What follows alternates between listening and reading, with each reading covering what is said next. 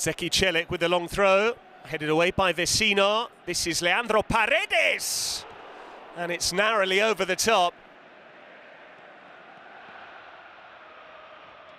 Mancini got there ahead of Immobile. That's risky, straight to Isaacson, who can slip in Immobile. Here is Ciro Immobile, who went for the near post and hit it wide.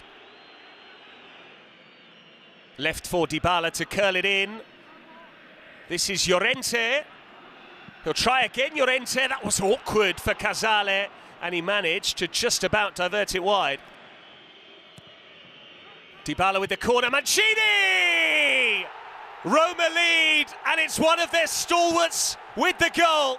After more than 2 years without finding the net in this fixture, the Giallorossi celebrate taking the lead in the Derby della Capitale.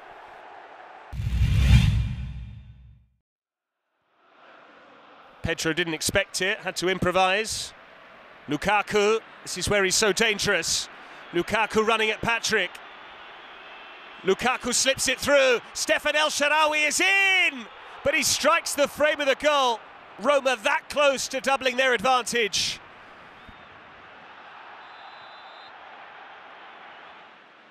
Celik has prevented the corner.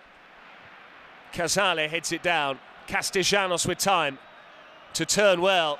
Tati Castellanos, easy enough for Svila.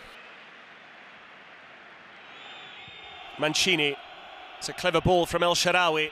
Pellegrini might be tempted by the shot. Instead it's Celik, and now Cristante.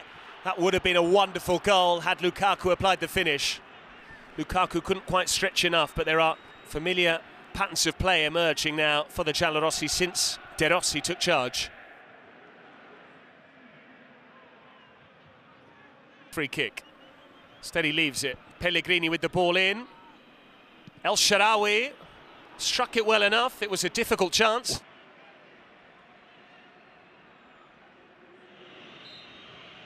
Free kick for Lazio. Felipe Anderson with it, and Svila watches it off target.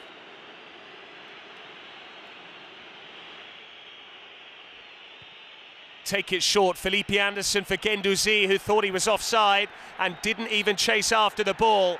And with that very underwhelming free kick, the game comes to a close. Daniele De Rossi finally shows some emotion, and how. It is the Friedkins that are celebrating victory in the derby. Full-time score, Roma 1, Lazio 0.